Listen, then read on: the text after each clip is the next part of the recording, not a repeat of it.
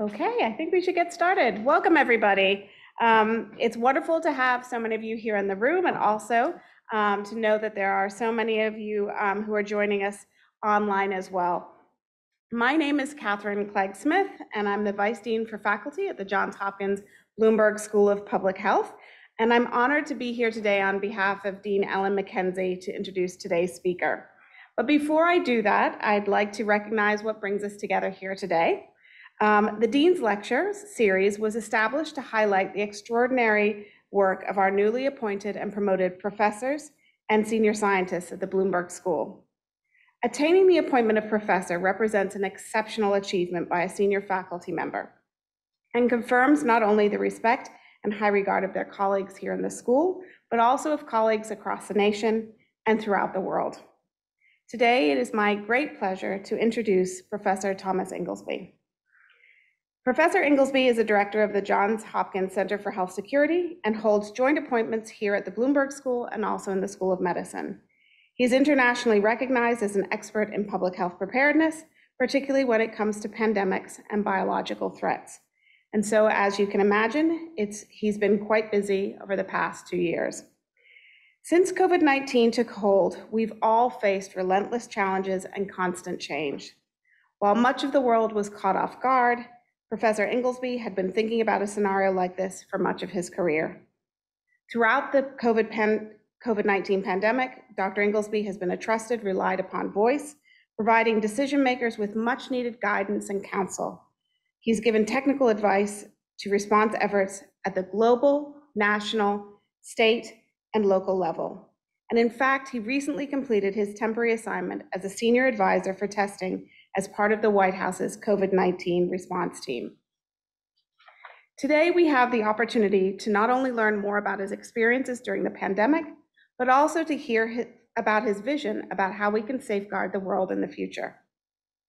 Professor Inglesby received his BA from Georgetown University and his MD from Columbia University. He completed his internal medicine residency and infectious disease fellowship at Johns Hopkins. He was on the faculty at the University of Pittsburgh for many years before returning to Johns Hopkins in 2016. In his role with the Center for Health Security, Dr. Inglesby helps protect people from epidemics and disasters through his independent research, policy analysis, and program assessment. He's known for his exceptional ability to quickly analyze new data and science and think strategically about protecting the health and lives of entire populations. Dr. Inglesby has briefed White House officials in 4 presidential administrations on national biosecurity challenges and priorities, and he's delivered congressional testimony on vital issues related to public health preparedness. He's also the author of more than 170 scientific publications and is regularly sought out by the national media to comment on pandemics and public health preparedness. Through all of this work, Professor Inglesby is striving to build a future in which severe pandemics no longer threaten our world. He will tell you that he first started down this path in 1998 when he heard a speech by D.A. Henderson. As many of you know, Dr. Henderson served as a dean of the Bloomberg School for 13 years and was a leader of the WHO's smallpox eradication program. On the day that Dr. Inglesby heard him speak, Dr. Henderson was delivering a warning. Major biological threats were coming, whether man-made or natural, and the world wasn't ready for them. Dr. Inglesby says that that day changed his life. He introduced himself to Dr. Henderson and volunteered to help him with his work. Soon, Dr. Henderson was launching a center focused on health security and inviting Dr. Inglesby to join him. After the center was founded in 1998, new threats came quickly. West Nile, anthrax, SARS, Ebola. The center grew to include more researchers and practitioners, and today, under Dr. Inglesby's leadership, it conducts a broad and impressive array of work aimed at improving understanding and collaboration on health security issues. Every day, Dr. Inglesby and his colleagues are protecting us from urgent threats before us and from the future hazards that most of us have not yet thankfully imagined. While Dr. Inglesby listened to D.A. Henderson speak more than 20 years ago, he understood the severity of the dangers ahead, and that took great vision. He also committed himself to the complex work of addressing those dangers, and that took great tenacity. We are grateful for all that he has achieved since that day. He's made a profound impact on his field, and he continues to build a safer, healthier future for us all. Professor Inglesby, welcome. We're excited to hear from you today. Thank you. I was also meant to say that if you have anyone online, if you have questions to ask, please put them in the chat privately to Becky Newcomer, and she'll collect them and share them with us at the end. Thank you. Well, thank you so much. Thanks to you and to Ellen for that lovely, really generous opening. And I am very happy to be with you all today to talk a little bit about what we've been learning in COVID and the future ahead, and thinking through pandemic preparedness and response, and what this school and this university and universities writ large can be doing to contribute to that work. And so let me start by saying, let's see. Okay, just to give you the basis of my remarks are in part based on different vantage points that I had during this pandemic. And if you go back to just more than 2 years ago, I started the pandemic with my incredible colleagues at the center, working through the very early days and thinking through the response to the pandemic. It was a pretty, you all lived through it, you all remember it, so we won't spend any time on it at the moment, but it was a busy time for all of us at the school, and there was a lot to do. A year later, I was just finished volunteering for the Biden-Harris transition into the White House and began work as an advisor to the Secretary of Health in HHS in DC. And then this February, I had recently moved from HHS to the White House in December and was there until 2 weeks ago. So that's a little basis of where I'm coming from and my thoughts. And what I think I'm going to do is I spent a little bit of time talking about what's going on now in the pandemic, just a snapshot of where we are, and then spend a little bit of time about what we should be doing about COVID, and then a little more time on what we should be doing about the pandemic going forward. So first of all, let's just focus a little bit on the global moment in COVID. And you can see from this, the New York Times still does an incredible job every day summarizing data from around the world, but just a quick snapshot here. You can see in the bottom left of your screen that a lot of the world is moving in the right direction as of now. And if you look at the big regions, but you can see the red line is moving upward, and that is US and Canada. It's the only line on the rise. And if you look at hotspots around the world, of course, you can see US and Canada are hotter. And partly that's testing, but partly that's real. Skipping to a particular area of concern in the last 2 weeks is South Africa, where we are now seeing a very steep rise in cases and beginning to see a rise in hospitalizations. South Africa has been a harbinger of what was to come in Europe and the US in the past. We don't know that that will hold at this point. Different parts of the world are moving in different directions in ways that wasn't true a year ago. We have different vaccination rates, different infection rates, different societies with different levels of immunity and vulnerability.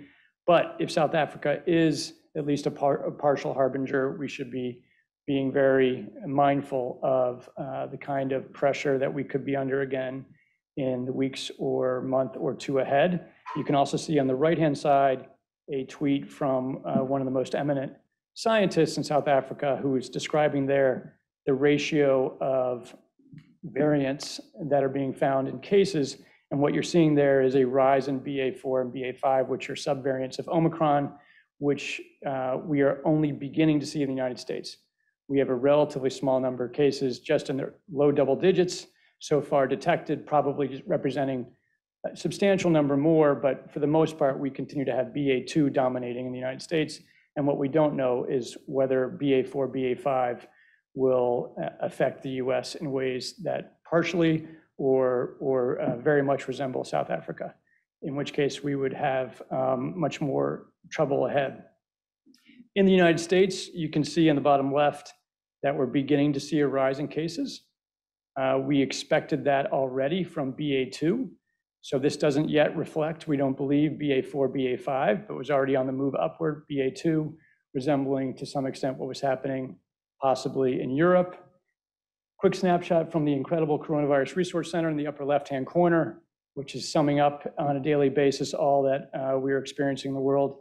And you see that we are unfortunately not very many deaths away from 1 million deaths in the United States, which is an incredibly tragic milestone, which we're likely to probably face sometime in May, given current trajectories. You can also see across the top here that testing certainly has come down from the Omicron peak, but is above what we were doing last summer. And this includes an enormous shift to home testing, which is not being counted here for the most part. So I would assume when you see those numbers there, assume that is a perhaps 30 to 50% of the testing going on, maybe less, but still substantial amount of testing on a daily basis, 650,000 tests that are recorded, laboratory tests that are recorded. The number of hospitalizations you can see is just beginning to rise. Numbers of deaths are continuing to go down. Unfortunately, they're a lagging indicator. Hopefully they stay down, but they do lag behind other indicators. Quick snapshot of vaccine data in the United States, some of which is encouraging, some of which is not. 257 million people out of 330 million-ish people in the US have had a first dose. 220 million have had 2 doses, and unfortunately less than a third overall have been boosted, which means that a lot of America remains particularly vulnerable. Fortunately, the elderly population has been more boosted than the younger population, so it's not certainly not proportional across the population. The higher risk people are more likely to have had a booster, but we could do a lot better with booster. About 500,000 doses of vaccine being delivered every day. 200,000 of those are about our 4th doses of booster. So that's basically telling us that people who were vaccinated in the first place and boosted continue to be interested in vaccine. Unfortunately, not enough people who weren't vaccinated or weren't boosted continue to be interested in getting vaccine. And so you can see that results in a pretty wide range of experiences in states, from Rhode Island doing very well to Alabama, and unfortunately, North Carolina showing very low boosting rates. So kind of showing quite a vulnerability to potential problems ahead.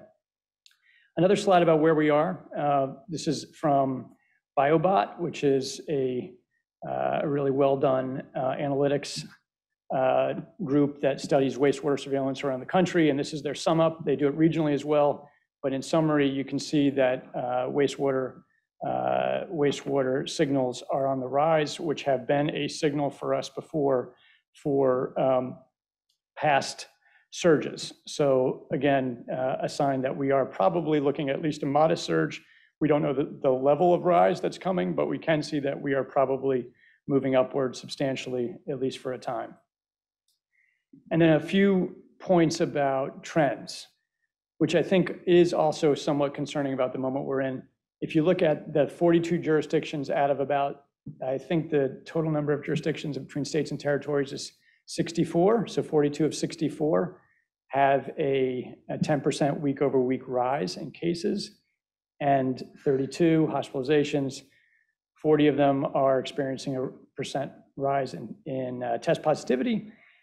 So that is worrisome, kind of drifting in the wrong direction there.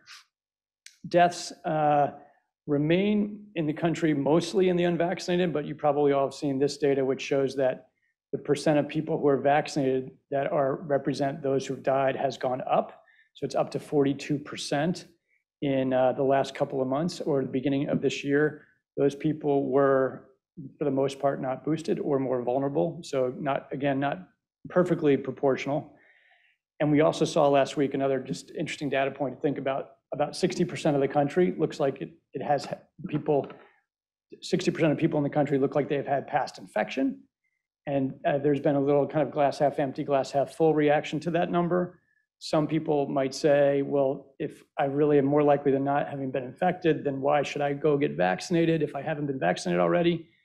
The glass half full, half empty, which I would be in, would say there's still 40% of the country that has no evidence of infection. And even if you were infected, duration of immunity does not last particularly long and is much better if combined with vaccination. Okay, so this all kind of thinking through where we are. I think some of the important takeaways around the ongoing response to COVID, we can all see, and we're all experiencing, we know that SARS-CoV-2 will continue to cause morbidity and mortality at some level for some time. We don't know if we're going to have a big rise or a relatively modest rise and then back down again, but we're not over COVID. People, I know we're certainly moving back towards normal. We have more tools than we've ever had before. We have more vaccine, more therapies, more tests, more masks, and more immunity. So we are doing better as a country by far, but we are not completely through this. And I know it's challenging for us to kind of stay on this topic for this long. There is a misplaced complacency in a lot of Washington that things are kind of towards an end, that we're linearly moving towards the finish line. And we are not. We don't know exactly what's ahead, but we need to be prepared for variants or surges ahead in ways that are unpredictable. The Delta variant, the Omicron variants came on with really very little notice. If you look back in November or October, you could see that modelers around the country were not predicting anything like Omicron. Even in November in the United States, there was, within the government and outside of the government, there was very little signal or kind of gravitating around a big event, other than kind of a possible rise of the same trends that we'd experienced back in the fall. So we can't reliably predict more than a month at the most, maybe 2 months, in terms of what's coming in the United States. We don't know exactly what's going to happen with BA4, BA5, or other things that may emerge. So we need to be ready for variants and surges. And we have to be committed to building the capacity for that and having the funding around that.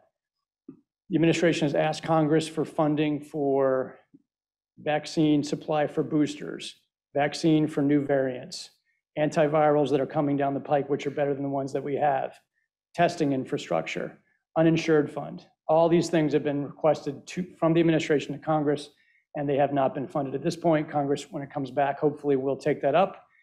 I think they're considering a number that is far, far lower than the administration requested, but it would be a good start in moving towards some of those unmet needs. And on a global level, Congress does not seem to be interested at all yet in $5 billion that has been requested by the administration for support of USAID efforts to help with the global fight, both in vaccine testing and antivirals and capacity building. So hopefully that also will change with more discussion, more dialogue, the administration and Congress. And of course, we all know we have the continued work of recovery, institution building around the country, there are enormous economic losses, and that's starting to come back, but also enormous mental health tolls, which in many places are very persistent and very difficult for communities. So that's all going on. That's the ongoing COVID work, which will need to continue. We're not done with that. But at the same time, a portion of our bandwidth and our energies, for some of us at least, should be turning towards the process of preparing for future pandemics. And why should we do that? Well, COVID is not the only pandemic that the country or the world could face in the future. And in fact, the World Health Organization has a name for the things that they anticipate coming, which they would call disease X. They and others have called it disease X. And WHO leaders consider those kinds of events to be probable. And they consider them probable based on the staccato nature of major, either national, regional, or global events that have occurred in the last 20, 25 years.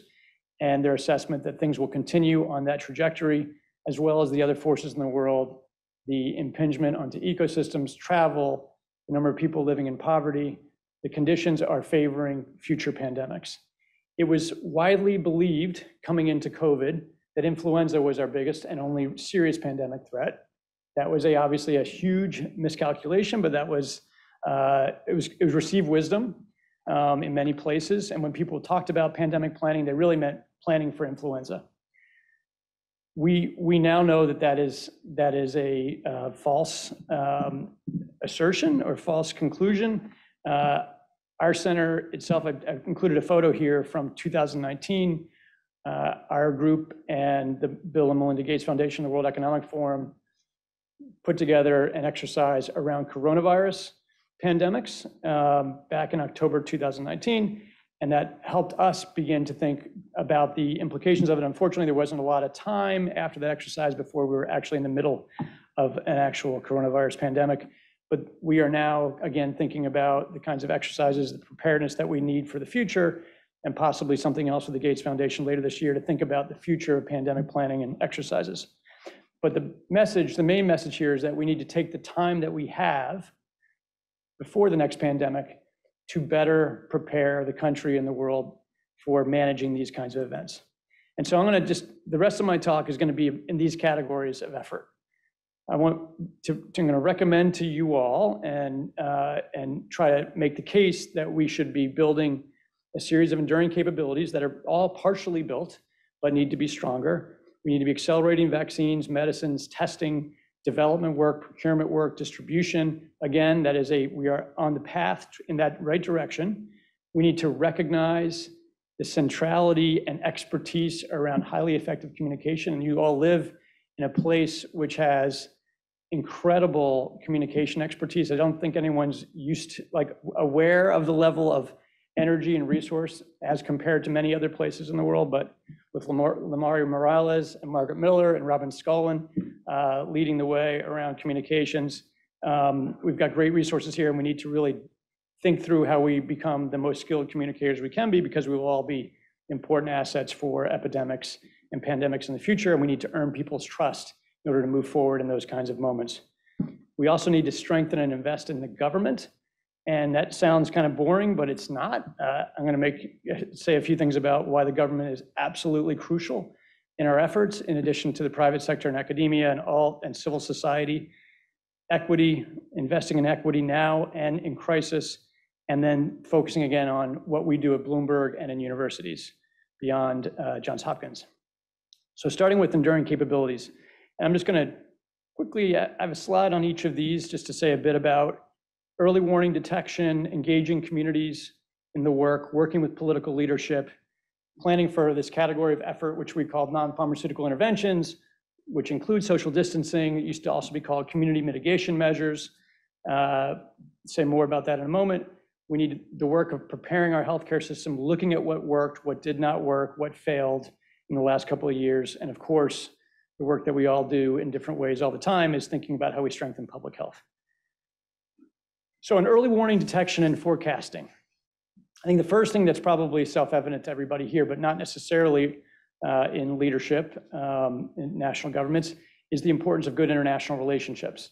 When things go wrong in different parts of the world, it is really important to be able to pick up the phone and to be able to share knowledge and science and samples quickly. And that partially worked in our interaction at the beginning of this pandemic and partially failed. And in part, it partially worked because of people like Dr. Li, who was one of the early scientists who recognized what was going on in China and spread the word about what was happening to colleagues both within China and elsewhere in the world.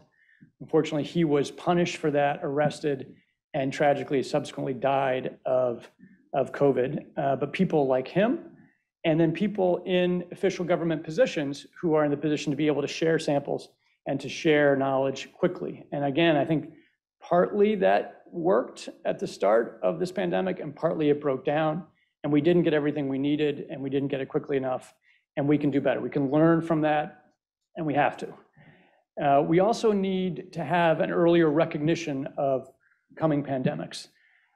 Even in February in the United States, in 2020, February, United States, the most common things you were seeing on TV were about how various basketball games are going, the usual social media, the usual political back and forth. There was very little about the prospect of a pandemic coming to the United States. It was all about what was happening in China with an assumption that it would stay in China. And I think the rhetoric from the top of the government confirmed that bias, and people really did not tune into it until it was actually happening in our hospitals.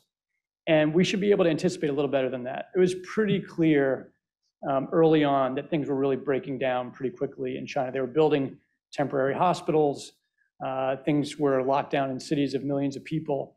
And there should never have been an assumption in any government that we would have been able to keep it there. It was all a matter of time. And so that was, that first box there is how to prepare for a coronavirus pandemic.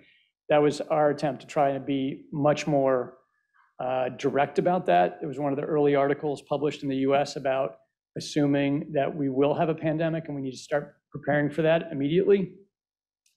But even within March, by the time we were in early March, there was still some hope that we'd be able to contain it, which was very misplaced. We need rapid sequencing capabilities. That really has been built up as a capacity in the United States. A lot of money has been spent on that, but it needs to become a kind of a more integrated system. And we need stronger forecasting capabilities. One major step forward there is the creation of the Center for Forecasting and Analytics. And I think we should have a little pride at Johns Hopkins because one of our Johns Hopkins Bloomberg's colleagues, Caitlin Rivers, and other colleagues both had the idea for this center and are now in the process of establishing it on temporary government service. And that is a bipartisan supported center. I think there are no detractors from it, which is rare. Everybody loves it. The top of the administration loves it and talks about it. And so it is something like new things can be built in the government. Ideas from outside the government can come in and make a difference. And of course, within our own institution, strong epidemiology, modeling, analytics, risk assessment will continue to be very important. Building leaders who can do that work and doing that work itself in crisis when things need to be answered. A next area of effort, which may get kind of little attention at times because it may seem like a little off the beaten path, but I think we would argue that work with political leaders, mostly in crisis, but to the extent it's possible ahead of time, is really important because they are making many of the decisions around authorities, around funding, around interventions, around guidance and communication. And if they are doing the right things, and in many cases they did really, really good things across the pandemic, then things will go well in places where they are governing. And if they don't have access to good information, or they don't trust it, or they move in different directions, then things can go quite badly. And we see an example of like just one data point, the distinctions between North Carolina and Vermont as one little data point on one axis of who's gotten more boosters. But we all can think of moments on almost a weekly basis in the first year of this pandemic where political leaders who were getting good guidance and were really kind of moving in good directions were doing these kinds of things. And on the other end of the spectrum, there were others who were making decisions that were less valuable for people living in those states or those cities.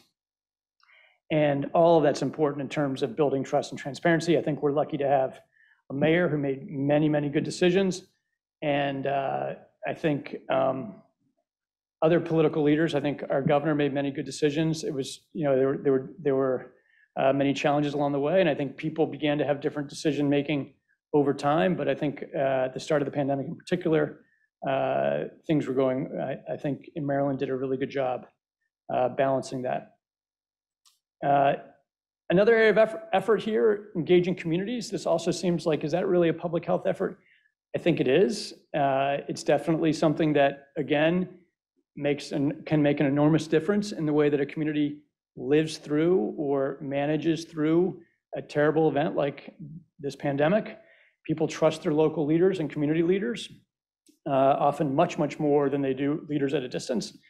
And as a guiding principle, we should be doing whatever we can to give local leaders, state leaders, and community organizers, religious leaders, as much controlled implementation as possible within good expert scientific guidance, because they're the ones who know what's happening in their own communities, particularly when in things like school programs or programs of assistance or programs where we're supporting people who are in quarantine or doing contact tracing. Those are all really locally based programs which benefit from local knowledge and trust and relationships. And one of the other principles, I think this predated the pandemic, but I think is particularly true here, which is we should not be trying to do things for communities without listening to them or getting representation from them. Don't do something for me without my help, or don't do something for this community without a person from that community. Non-pharmaceutical interventions, we touched on this earlier. These are the kinds of things that were done prior to when we had a vaccine or medications, and then beyond that, really potentially important interventions that slow the transmission of this pandemic down. We know that in the future, even if we are faster at making vaccines and medicines, we are going to have periods of time where we will not have those vaccines and medicines. And it is possible that we could face a pandemic where we do not have a vaccine or we do not have medications. Hopefully that will not happen. We're going to do everything we can in the future to try and make vaccine and medicine development even stronger, but we should prepare for the possibility that we will not have that, at least for some time. And so that's why now, before we have a pandemic of the future, we should be studying much more intensely and building consensus around and planning to use these interventions, some of which became quite controversial and politically charged. They didn't start the pandemic that way, but they became that way. And we now have a much wider evidence base. It's still a difficult area to study. A number of my colleagues at the center have spent a lot of time studying these interventions, and it is not an easy thing to study because there are many things happening at once. There are many covariables, lots of moving parts, but we need to do whatever we can to try to understand where they worked, where they didn't work, under what conditions we would use them, and be able to explain them to people and why they're justified. I think loose terms like lockdowns are not particularly helpful. They got used for all sorts of things in the United States. If anything, I think what China is doing now is truly a lockdown by definition. People are locked in their homes, but otherwise asking people to avoid certain kinds of gatherings for a period of time, that's not the same thing as what China is doing. So we need language that's really descriptive and clear and more precise, and we need to understand in what conditions we would want to use these things in the future, because we will need to use these things again in a future pandemic should that arise. The healthcare system went through huge shocks, particularly in the first year of this pandemic, particularly before we had a vaccine. And it was not well prepared. Our healthcare workers were not well served with the tools that were made available to them. We did not have PPE for them. Many of them were exposed and at very high risk, and many lost their lives, particularly in the first year of this pandemic. And so we can't let that happen again. We have to be ready for short notice events. We did not have a lot of lead time. From the time we started seeing what was happening in China to the time it was in the United States was less than 2 months.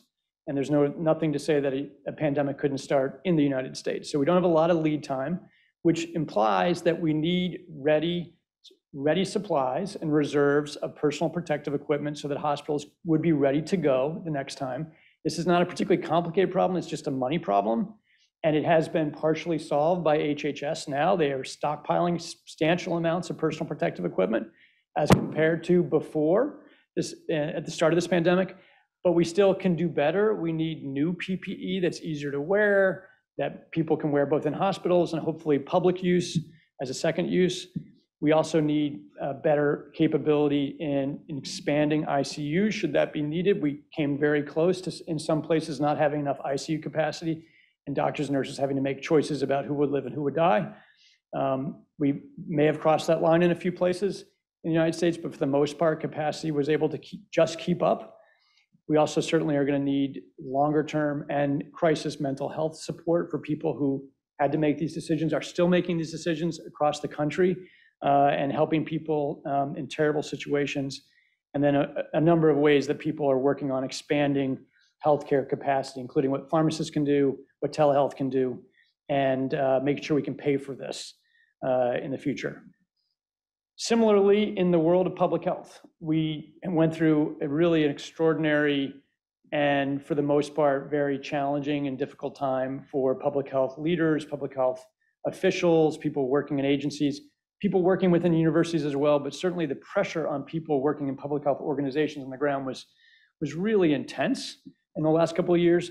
Many of those leaders were rejected by their political leadership, either forced out or pressured out, including one friend of mine, Dr. Kathy Slemp, who was the public health official in West Virginia, doing everything right, working day and night, and unfortunately was blamed for something that was relatively trivial, but for the most part was not being supported by our governor for telling truths and for trying to get things under control. As she is a Johns Hopkins alumna and a terrific example of a public health leader someone who was kind of didn't get the support they needed in a very, very difficult time. We need to do what we can to protect public health leaders, stick by them. Universities can do that. We are independent. We can raise our voices and try and defend people who are under political pressure like that. Public health also needs an infusion of funding around data infrastructure, which has been badly neglected. It's beginning to get that with some of the coronavirus resource funding, coronavirus relief funding that's come from the supplementals coming from Congress, but it's not there yet. We have a lot of work to do. And I would say here, that the lack of infrastructure, I think, in public health agencies, but also the speed that's required to really do things quickly in crisis, I think the inability of public health to do that really led to a moment where Johns Hopkins, particularly the Coronavirus Resource Center, was able to do incredible things for this country and the world in terms of the way that they gather data, scrape data from websites around the world, put it together. And Lauren deserves an enormous amount of credit for that and her team. And finally, I think at the last bullet, the Commonwealth Fund Commission, this is something Dr. McKenzie is a commissioner on this. I think it's a great moment. The Commonwealth is funding to try and look at public health and think through the window is open temporarily. That is a kind of a classic policy adage, which is when there is a crisis, there's often interest in making a change and making a fix, and the policy window will open and then it will close. And the window is still open. And it's great that both Josh Sharfstein, as one of the directors of the effort, and Dr. McKenzie are on this important effort, and we hope it will get legs and really drive reform. Okay, a few words on communications. So I think just a few words first about what I observed on the federal level, and then kind of moving around to different parts of communication. I think there's been a kind of a criticism I've heard, kind of here and there about how the government just needs to get its act together and so many voices, and it's so discombobulated. And what I would say there is, it's true. It's not always the government leadership isn't always perfectly on the same page, but it is a big government. It's a big country, and there are many, many issues. And you could have a room full of people. Let's take 10 leaders, put them together. They could all, in principle, agree on something and a certain course of action. But then when you put them with 10 different reporters over the next couple of days, there is a bit of daylight between people. It may be that honestly, Dr. Fauci might honestly have a slightly different view as some other leader that's also correct, but slightly differently communicated, or a variant, like a detail of something. And so what I would just say is we should do whatever we can to be in sync in the federal government, but it is a big challenge, and there's a lot of work that goes on, I think, every day to try and make sure that the government is speaking with one voice. But when you have a White House, you have FDA, you have CDC, you have NIH, you have international efforts, it's a lot to get things going in the same direction. And every day there's an effort to try and anticipate what does the public want to know? What does the press want to know? Let's think through the questions. Let's think through the answers. Let's get all of our leaders together on that. And it's again, a very, very large challenge to keep that operation going day in, day out, day out, day and night, to try and get that government synced. When some new program is being rolled out, like take an example, like the Test to Treat program that the president announced in the State of the Union. When that is announced, there is a huge effort across the government to reach out to all of the people that are going to be touched by this program. So there is the press release, which is what's straightforward. But there's also the notification of all the industry partners. There's the notification of all the advocates, any Hill leader that has been involved or will be involved in funding it, every governor who's going to be affected by this, the agencies that will be doing the work in the federal government, and the operations on the ground. And all of those really need to happen around the same moment, or else people feel like they were not informed, and when they're asked about it, they're upset about it. And so just thinking about the whole rollout and the whole process and strategy of communication, it seems like it might be straightforward from a distance, but it's quite a complicated strategy and science, and I just think we all kind of should recognize it. We have great expertise here in the building, again, to help us plan for that if we're part of that kind of effort in the future. And the other thing I would say is, as people are kind of here or on Zoom, kind of thinking about health leadership positions that they may be stepping into at some point in their futures, not only do those jobs require a real understanding of the science of the day, they also require people to be able to communicate effectively, which is not necessarily straightforward. They need to be current. They need to know what's going on in their own programs, and to be able to do all of that under pressure. That is a fairly complicated set of skills. And so again, just an overall argument that we should be spending substantial time in making sure that we're good communicators. Same goes for people who are communicating in the private sector, people communicating in universities. We're going to come back to that in a minute. And a particular example of communication here is around vaccination strategy and implementation. You all know this, the whole effort to communicate around vaccine that happened in the last, particularly in the last 18 months before vaccine started and throughout.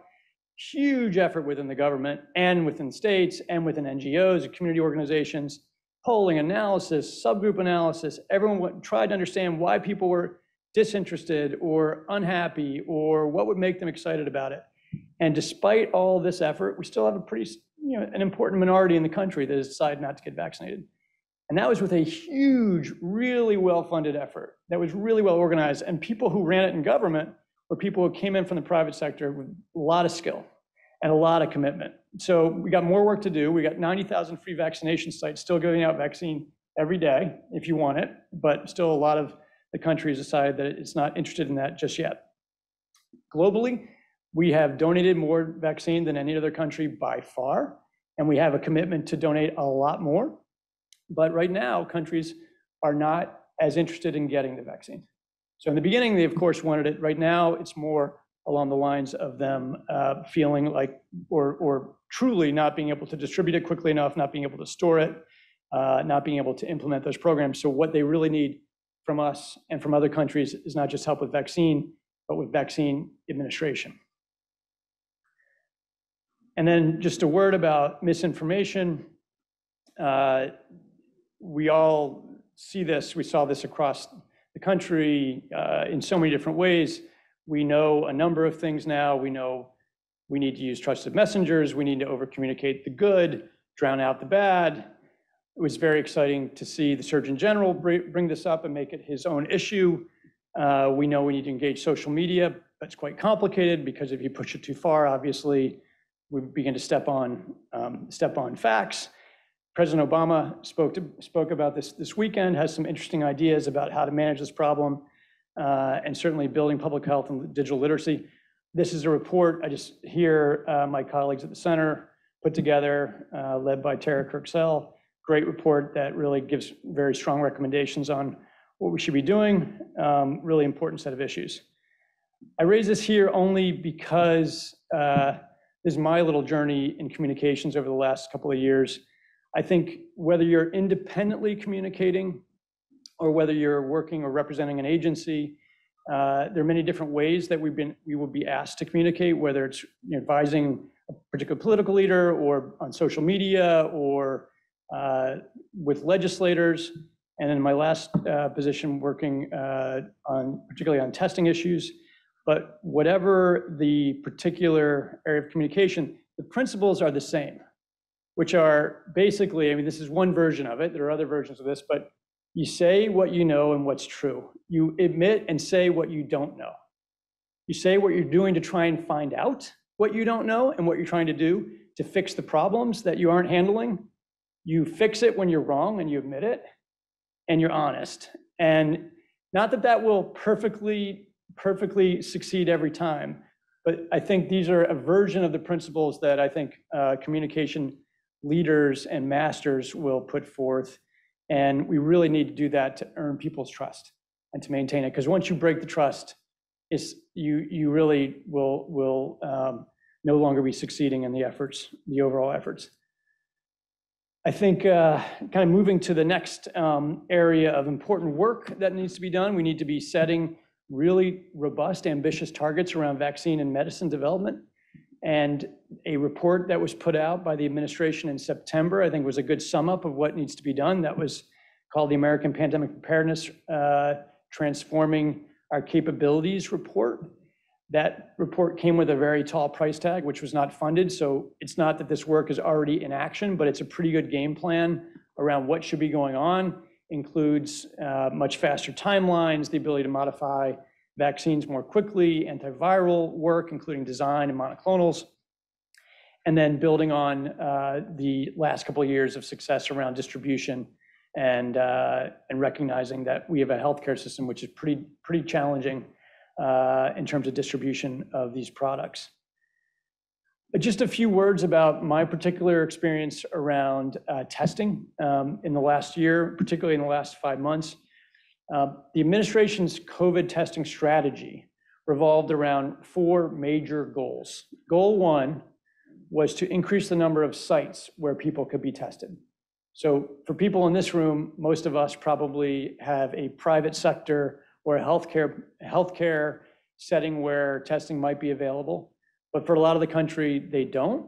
And even for those of us who do, it's not necessarily easy to get in to see a particular private sector provider for testing. So at the start of the administration, there were about 2,500 community-based pharmacies where people could get tested. That became a major effort to try and expand that. There are now more than 16,000 of those sites. There are also, in addition, thousands of state and local testing sites, which are funded by CDC and FEMA, 100% covered. So states don't bear any of the costs. There are also free testing programs which began last February, including more than $10 billion in school testing support, which was distributed through the states, but also dedicated testing programs for carceral facilities and homeless shelters and for community health centers and other places where people were living in congregate settings or particularly vulnerable groups. So that was a major part of the administration's plan, is to really get testing to places where it is really crucially needed and otherwise difficult to access. And during Omicron, in addition to those things, the administration stood up a series, many dozens of FEMA sites where people could go, particularly in high social vulnerability index, high SVI communities where testing was not easy to access. The second goal of the administration's testing strategy was to authorize new tests for the US market, to really expand what was available. And in particular, there was a focus on expanding the tests, the rapid antigen over-the-counter tests, because very few were available at the start of the administration. In January of last year, there were 0 that were on the market.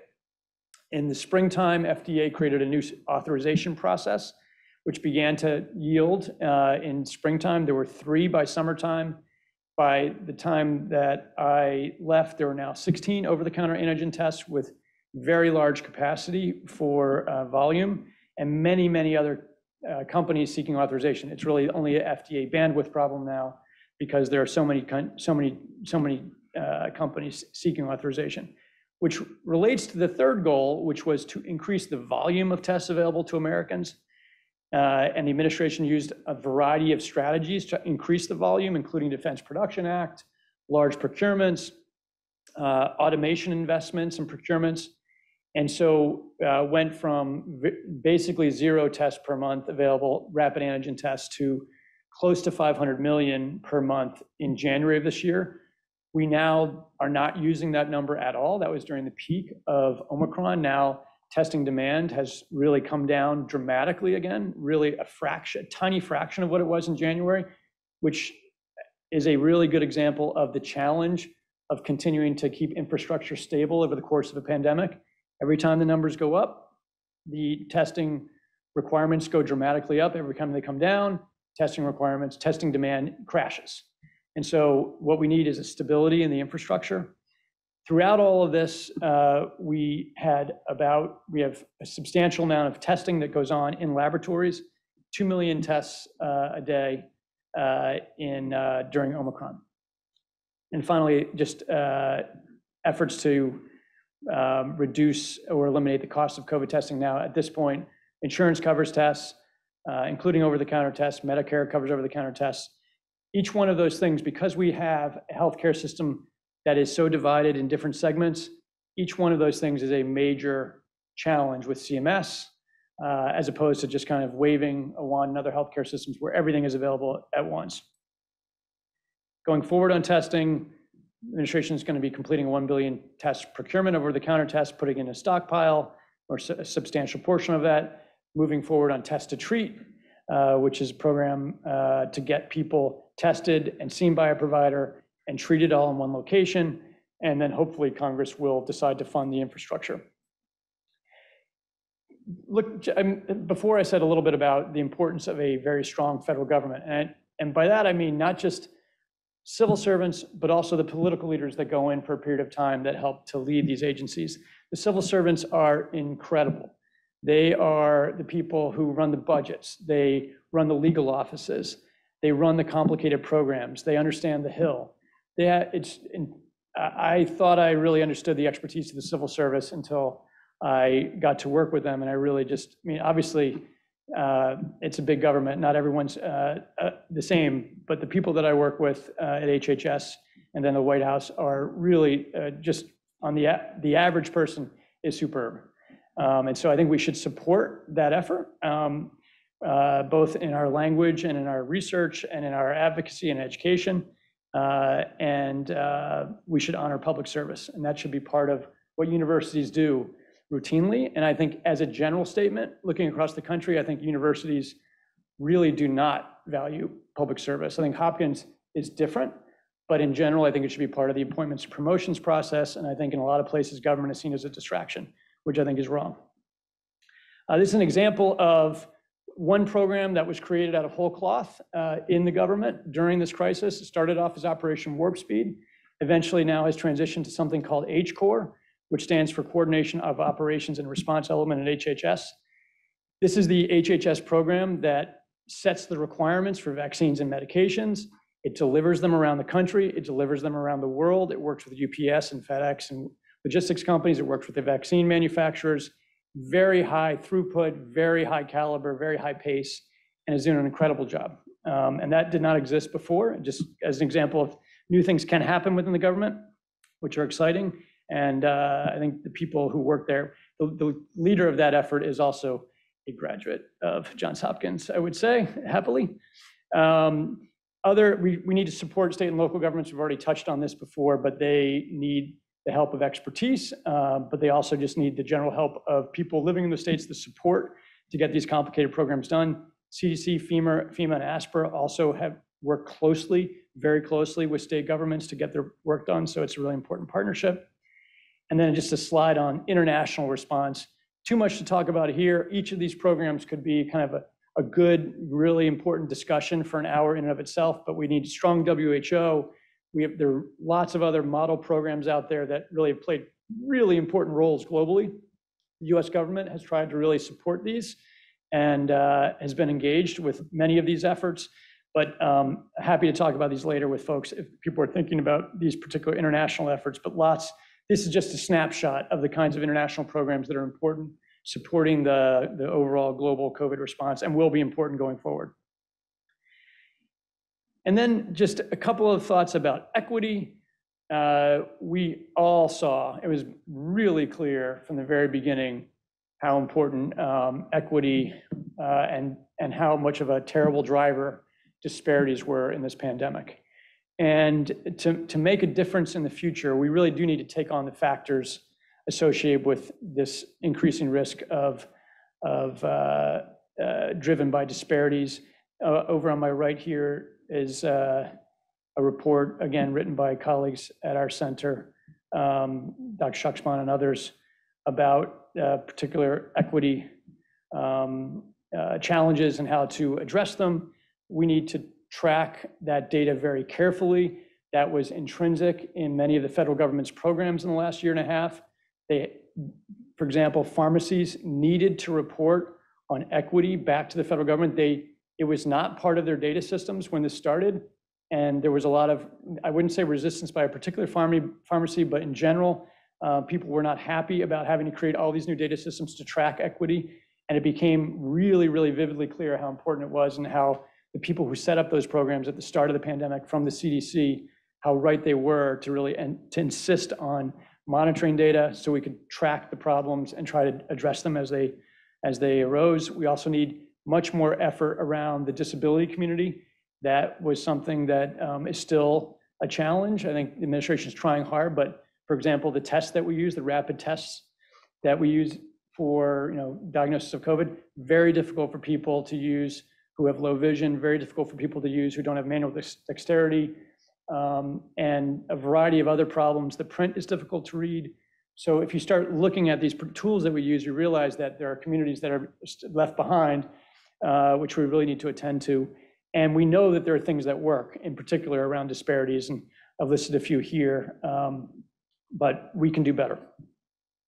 And we also know that we can't wait until a crisis to start addressing equity issues and disparities. We need to do whatever we can, and a huge part of the school, this division here, I think, is working on social determinants of health. And that work is so important just for everyday purposes around the United States, but that's the kind of work that will help us in managing future crises if we are a less divided, less disparate, less inequitable country when the next crisis arises. So working on healthcare access and seeking coverage for all, that should be our goal. And finally, a few words about Bloomberg and our university. I think what we need to do is to continue to foster the rise of scholars and scientists and practitioners who can do the research and help inform the policy and build the practice and people, the government, and work in NGOs. We have a lot to contribute from this school in so many different kinds of ways. And we also need to be out there as educators and advocates for the kind of change that we want to see. If you go to Washington, you see industry everywhere, and you see academia almost nowhere. And so the more that we can do to bring the research and the work that we do to those places where important decisions are being made on a routine basis and in crisis, the better our society will be and the more prepared we'll be for future crises. And I just put a very tiny sample of the many crucial efforts that were here. In an earlier slide, I had the testing program that Dr. Gronvall had, that Dr. Gronvall and colleagues run. I think in an earlier slide, I also had a snapshot of the contact tracing effort that Dr. Watson and our team, Crystal Watson, I meant to include that here as well in the healthcare system report. Dr. Toner and others in our team have put together, but in general, looking across, this is a tiny snapshot across the university and incredibly diverse amount of work, diverse and important amount of work. And I think it's not an understatement to say that science rocked in this pandemic. Science did an enormous amount of good. If you looked over the first year, the second year, it was almost on a daily basis that a new important study would come out from somewhere. And it was international, it was connected. A study would come out somewhere in Europe, we would all benefit from it here. So from this point forward, science is going to do great things. We should be at the forefront of that at Hopkins. Our research colleagues and other universities will be part of that. So this is just a call to say that the work that you all do is extremely important in this moment and will be important for pandemics in the future, and we should keep on going. And a last slide just to say thank you to all of my colleagues, greatest appreciation for all of them. They've been working hard through this entire pandemic. Not everyone is in this photo, but I hopefully included our group here in the text, and it's an incredible group of people, and I'm grateful for their friendship and for their work. So with that, I will stop and take your questions. Thanks so much.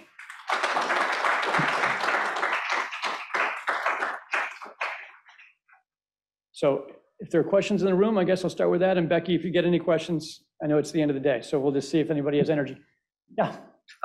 Tom, great talk. So many questions I have in there, but one of them is when you're doing the modeling in the beginning of this, you were describing what the future would be. One of the things that's coming out this is long haulers. The idea of these immediate crises that we have, but then the consequent, unintended or unknown consequences of people that are going to be secondary inflammation, all that. How does that fit into future modeling of these kind of the X factor that you described versus acute death versus this morbidity, which is important, but going out? Is there a way to integrate that in from our lessons we've learned over this and will over the next several years? Yes, I think there is a way. I mean, would you say long haulers, do you mean long COVID, or do you mean the long tail of all consequences? Actually, Economics? yeah, I was referring more to those that get the acute illness, Yes. the Yes. essentially chronic sequelae as we define it, or something like that. Yeah, we were just talking about that this morning in our group about the kind of the state of play of long COVID research and care. And we are behind where we should be for sure. And this, your question probably gets at this.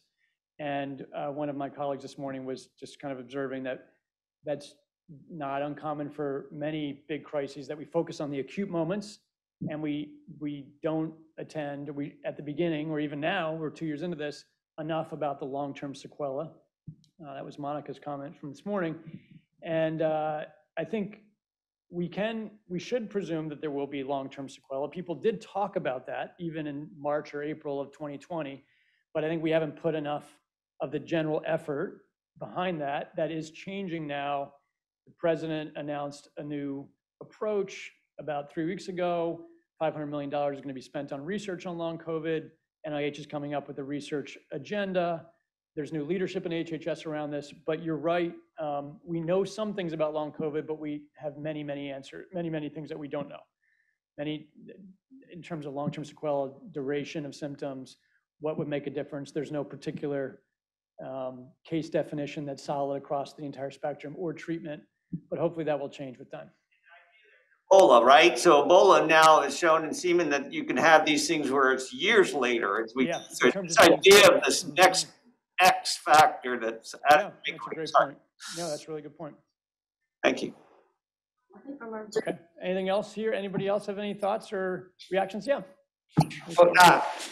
Great talk, Tom. Thank you. One of the issue that surprised me in the United States, but it happened in a lot of countries, how many deaths happen in nursing homes. It seems like the state failed to regulate nursing homes. And I don't know how can we do that better. It was a great confusion all around the world, which patient you leave back to the nursing home, what are the rules, what were the regulations, and lack of human resources to do the careful work. So it seems to me that in the new plan, we have to think about the elderly and protect them better, and what can we do? Yeah, that's a really, really important observation, and it is true. I think you're absolutely right, especially at the beginning of the pandemic. It was horrible. It got better over time as people began to think about the processes that would protect people, the kinds of testing, but it came at a huge cost because people were isolated, they couldn't see their families. It was really, took a terrible toll. And I think in the last year, CMS, the HHS agency that regulates nursing homes, long-term care facilities, has really tried to strike the balance by making sure that people could still visit their relatives safely, but get tested and have free testing resources if they couldn't, get their own test. Make sure that people were vaccinated in these facilities. But I think in general, it stems from a combination of extremely high vulnerability of the residents. The people who work there are paid poorly, and we didn't really have strong plans for a problem like this. I think we're going to leave the pandemic with much stronger plans, but I think it's still going to be a place where we're going to want to focus right from the beginning in a future pandemic with non-pharmaceutical interventions and other kinds of processes to protect people in a much stronger way. I think we've learned a lot, and it's been terrible. Were there a few other questions? I just had a quick question about home tests. So you mentioned that we're underestimating our positivity rate because of home testing right now. Yet it's really important to have them available for people to know if they're testing positive. Should we be putting efforts into some sort of a portal for reporting positivity, or can we just use this estimate and move forward and put our efforts elsewhere? That's also a really insightful question. So there is a lot of thinking in the federal government about how to make testing with home tests more, to bring them into the reporting system. There are some programs now that do collect information from home tests, depending on where you live in the country, depending if in a non-traditional setting, if you're getting testing in schools or testing for other kinds of work environments where people are systematically using these tests, there are now programs to bring them into HHS Protect and the databases that HHS uses to try and compile every day. But it's still a fraction of the number of tests. Some of the companies like that make the tests that we've used, they have their own systems for reporting, but only a tiny fraction of people opt to do that kind of reporting. So I think it is still not, we don't have a completely clear picture about what the next steps will be. There's been always some concern that people, if they feel like they're being pressured into reporting, that they may also take a step back from testing. The most important goal is to get tested. And then maybe another important goal is to try and collect that information. But if that prevents people, if they're nervous about the government collecting data on them and they don't want to get tested anymore, that kind of defeats the purpose. So there is a lot of thinking going on about that, but it's not a resolved problem. Yeah. Oh, sure. You go ahead first, sorry. Well, I have one too. Okay. This is from Gurumurthy Ramachandran. We've not really come up with a good strategy as scientists to counter misinformation. Looking back to February of 2020, was this something that was anticipated, and what lessons can we draw from the future or future pandemics? I think that's a great question. I think it was anticipated by many, probably not enough of us, but by many, including I have colleagues at the center and I think others in the university on different parts of the problem.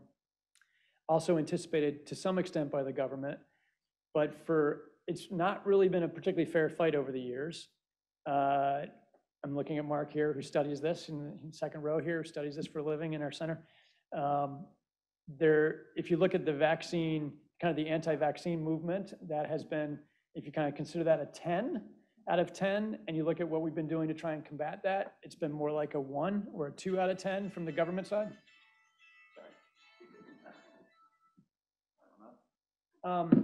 And so we can do a lot more. We had insights, for example, I think one of the projects that you are working on before the pandemic was social media misinformation around communications around Ebola. So there have been research projects, there have been discussions about it, there have been programs around it, but definitely not a cohesive national approach.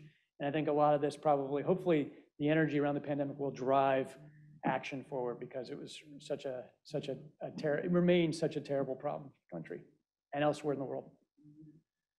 Yeah. So first of all, thank you for talking, and then for all of your service. I mean, thank you for everything you've done. We all owe you a lot, and your team. I guess my question was about, you were talking about the role of universities in valuing public service, and now you're coming back here to Johns Hopkins. Yeah. So I was in government before, so now I'm. Where were you? I was in EIS during the first 2 years of the pandemic, so now I'm back faculty here. But so I guess now that you're back, you see more of what vision do you have for the university and for your team and for us to be more able to be involved in government, involved in public service and the pandemic response, and how would you like to see that relationship strengthened so that the university's resources can be better leveraged? Well, I do think, it's not just our university, but I think in universities in general, I think it would be valuable, as apparently is the case in other parts of the world, if it were easier to do short periods of time in the government. It's not easy because people have their own clocks that they have to get through, their own appointments and promotions process. I'm not saying that's an easy problem, but some period of time service would be useful. And I think people are doing that. But if we could, and you've already done it, but that would be useful. I think as we set up our own research projects or practice projects, the kind of just the recognition about the whole implementation cycle of policy that you experience, no doubt, with EIS.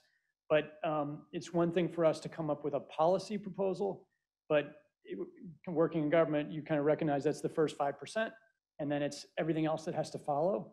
It's the kind of setting up the federal side of that, setting up the local side of that, all of the financing of that, the legal. So I think as we study our own solutions, thinking about the whole implementation of these complex federal policies and getting them to happen, and then advocating for them or educating policymakers from even as an independent outside source, I think the more that we are empowered to do that, encouraged to do that, and to get into that discussion where there's just not kind of unopposed industry views, I think that would be good for universities writ large to be able to do. It's a great question. I'm sure I'm just beginning to think about it more, but our center, for example, really is, our goal is to make, like, the outcome should be change.